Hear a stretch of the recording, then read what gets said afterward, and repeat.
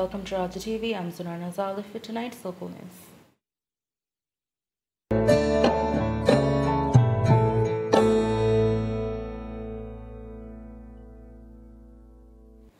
Making the headlines this evening, Maldives confirms 125 new COVID-19 cases, 140 recoveries and an additional death.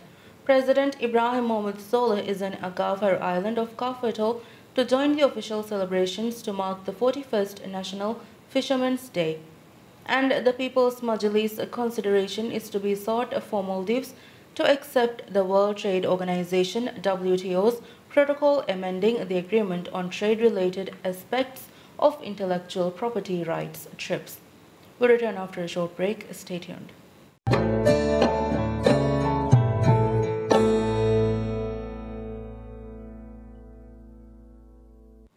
Maldives has confirmed the 6th COVID-19 fatality of December.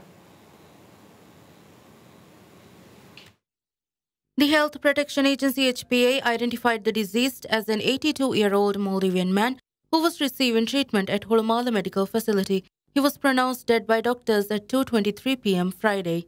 Maldives' COVID-19 death toll has risen to 256, of which 206 have been reported during 2021.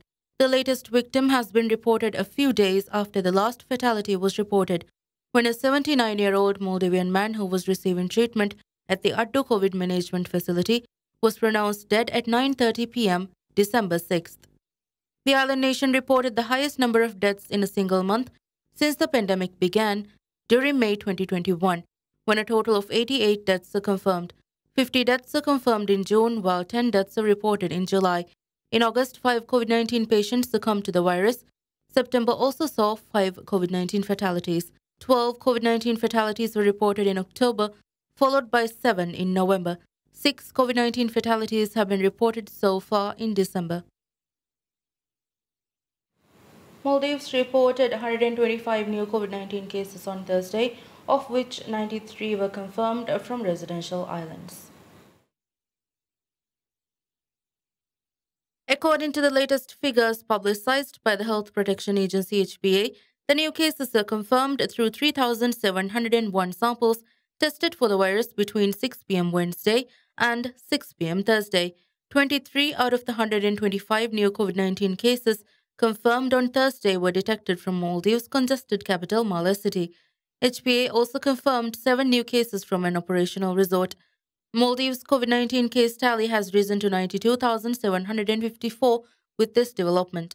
In the reporting period, active cases dropped to 1,861 from the previous day's 1,876, with hospital admissions declining to 16 after 3 more patients were released from the hospital. With 140 additional recoveries reported on Thursday, the total number of recoveries confirmed nationwide has also risen to 90,625. Maldives reported its first COVID-19 fatality in April 2020, and since then, the death toll has risen to 256. The latest victim was identified as a Maldivian man, aged 82. 6 COVID-19 fatalities have been reported so far in December. Maldives confirmed the first case of the new, more transmissible variant of COVID-19, Omicron, on the 5th of December.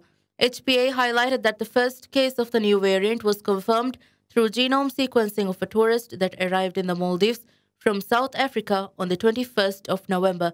The Public Health Authority urged caution over the confirmation of Omicron in the Maldives, pushing the public to take the necessary precautions for their safety and for the safety of others, and to pay special heed to the instructions and guidelines set forth by the authorities. HPA stressed on the importance of adhering to safety measures to avoid another COVID-19 wave from hitting the Maldives and urged the public to provide their full support and cooperation in helping authorities curb the spread of the infection. The Public Health Authority have urged the public to get their vaccination doses, adhere to guidelines set in place in hosting events and gatherings, and even in the work environment to prevent the risk of widespread infection. This comes at a time the government imposed a ban on travel from 7 countries in Africa recently, triggered by the threats of Omicron. Travelers have been banned from South Africa, Namibia, Mozambique, Lesotho, Botswana, Zimbabwe, and Eswatini, including those who visited these countries 14 days before arriving into the Maldives, as well as those who transited in these countries for more than 12 hours. Further, The announcement reads that those who have traveled to the Maldives after spending more than 14 days in these countries and over 12 hours in transit must observe a quarantine period of 14 days. These new measures have been implemented at a time President Ibrahim Mohamed Sola has also revealed that there have been surging concerns regarding the more transmissible variant. Research indicates that those who have recovered from COVID-19 are at a high risk of contracting the new variant, dubbed a variant of concern by the World Health Organization. The country has been in a state of public health emergency for over a year since March 2020. It was extended a 21st time to expire on the 30th of December.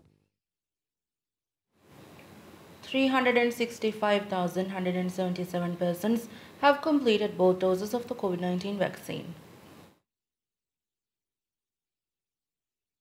According to the latest figures publicized by the Health Protection Agency HPA, 1,095 more persons were inoculated under the government's COVID-19 default inoculation drive on Wednesday.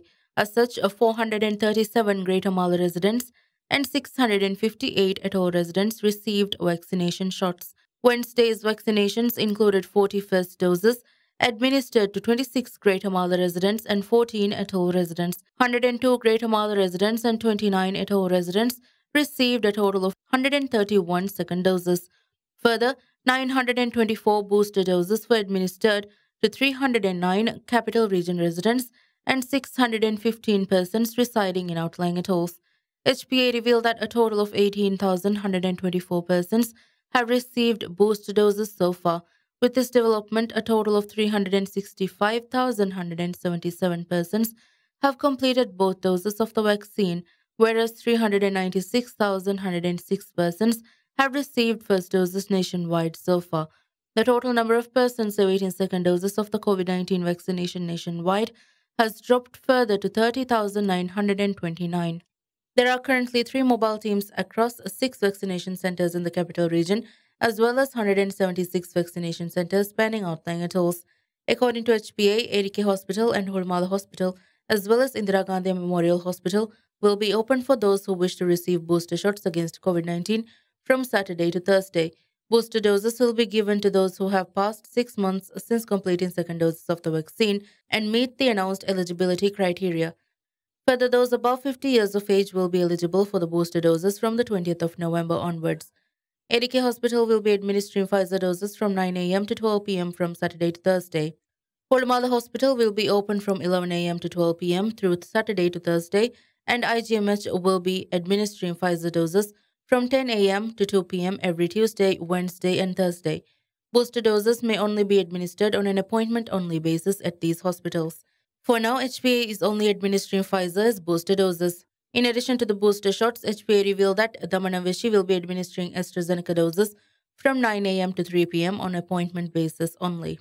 Other vaccination centers administering AstraZeneca include Holmala Hospital from 9:30 a.m. to 10:30 a.m., IGMH from 10 a.m. to 2 p.m. on appointment-only basis every Saturdays, Sundays, and Mondays, and Vilimala Center from 9 a.m. to 1 p.m. every Tuesday with appointments by the hospital. Sinopharm doses will be administered at Senahia from 8:30 a.m. to 9:30 a.m. The government earlier announced the decision to administer booster shots of the COVID-19 vaccination to immunocompromised persons, seniors, and frontline workers. The decision to administer booster shots to frontliners and those at high risk of complications of COVID-19 who have received both doses of COVID-19 vaccination comes following recommendations from the Maldives Technical Advisory Group on immunization.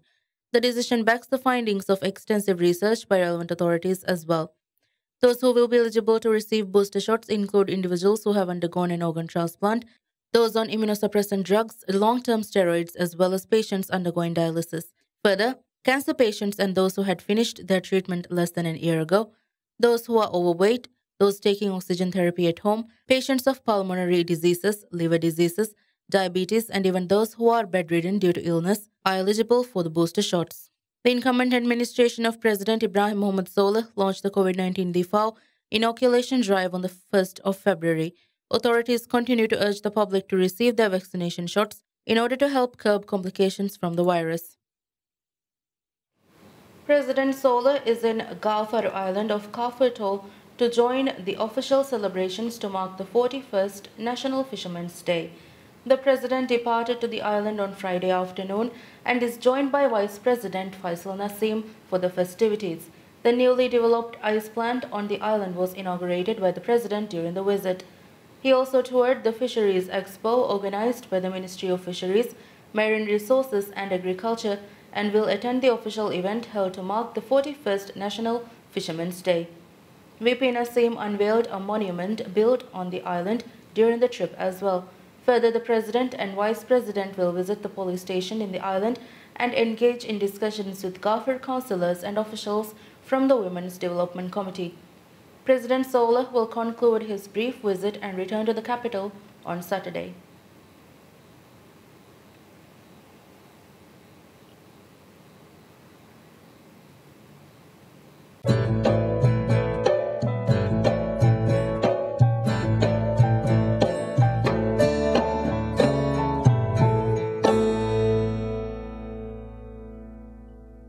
Hello and welcome back.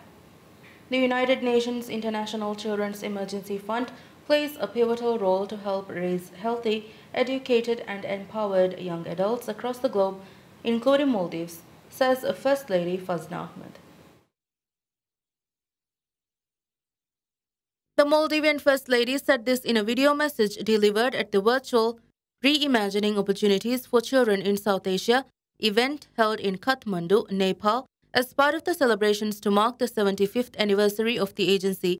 Organized by the UNICEF Regional Office in South Asia, the high-level event saw governments across the region delivering video messages, including the Maldivian First Lady, as the UNICEF champion for the rights of children and young people in the Maldives. In her video message, the First Lady revealed that UNICEF has made invaluable impact that has been felt by children all over the world over its long 75 years of passionate work.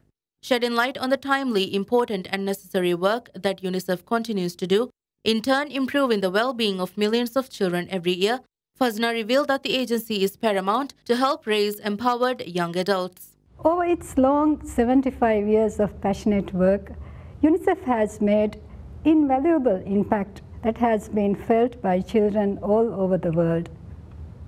I cannot emphasize enough the timely, important and necessary work that UNICEF continues to do that improves the well-being of millions of children every year.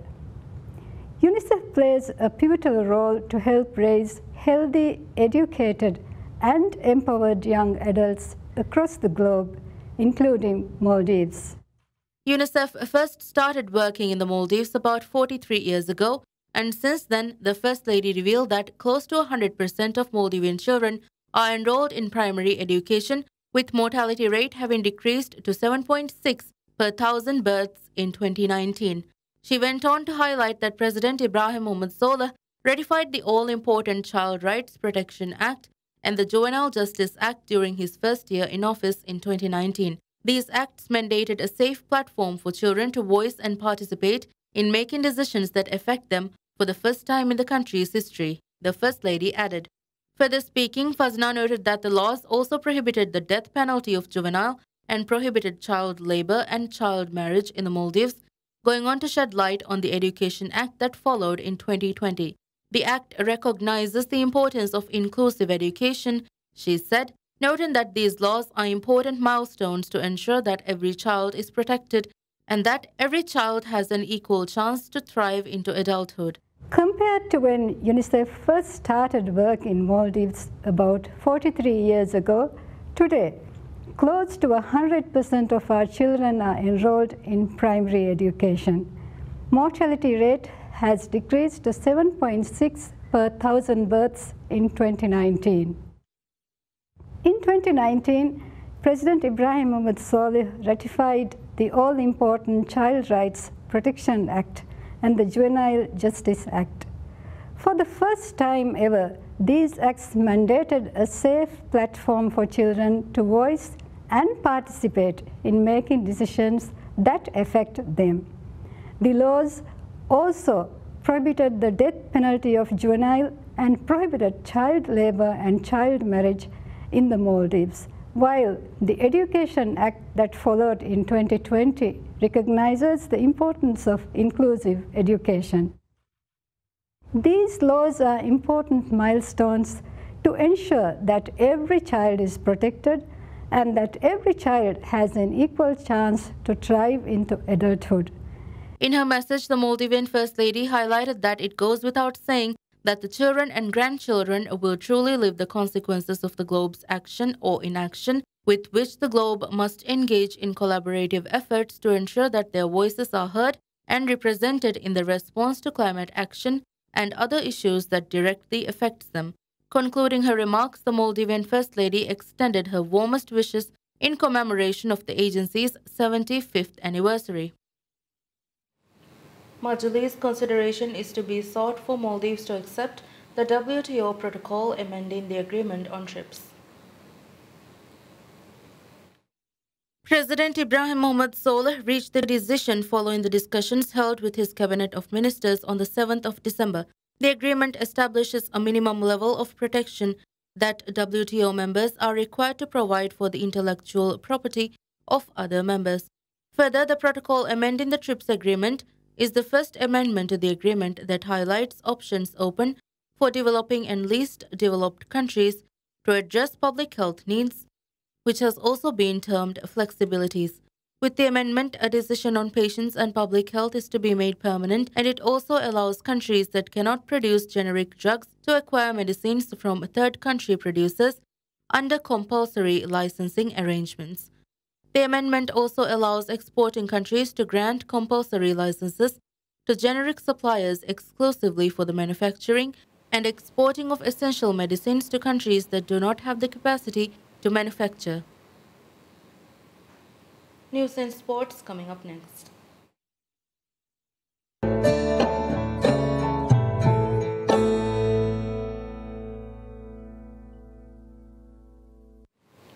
Maldives has lost to Sri Lanka in the first friendly match played in preparation for the Central Zone Volleyball Tournament to be hosted in Bangladesh later this month. The friendly game between the national volleyball teams of Maldives and Sri Lanka was held at the Maldives Center for Social Education on Thursday. The Sri Lankan team won the game 3-1. President Ibrahim Mohamed Solih attended the match and unveiled the official jersey set of the Maldives team. During the first set of the friendly game held in preparation for the Bangabandhu Asian Central Zone Men's and Women's Volleyball Challenge Cup 2021, Maldives failed to show a competitive game and even missed multiple services. Sri Lanka led the set 25-13. Both teams showed equally competitive performance in the second set. However, the set ended with Sri Lanka acquiring an easy win with a 25-14 score. The third set commenced with Sri Lanka in the lead and ended with the 18-25 score. Maldives is scheduled to play 3 friendly matches against Sri Lanka in the preparations. The second match will be held on Friday night. The third match will commence on Sunday.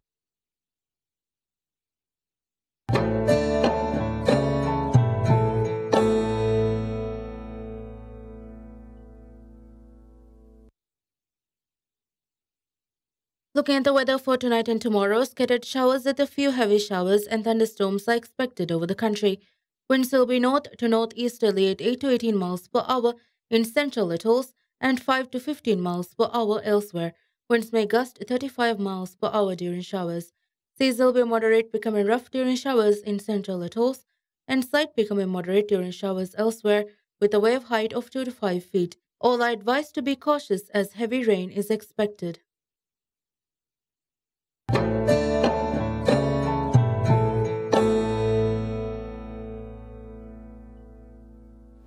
Looking through the main headlines before we conclude for the night, Maldives confirms 125 new COVID-19 cases, 140 recoveries and an additional death.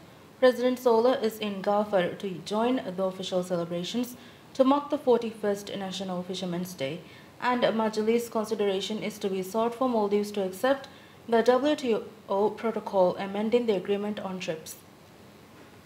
That's it for tonight. Thank you for joining us. I'm Zonana Zalif with the local news. Have a pleasant evening and stay tuned.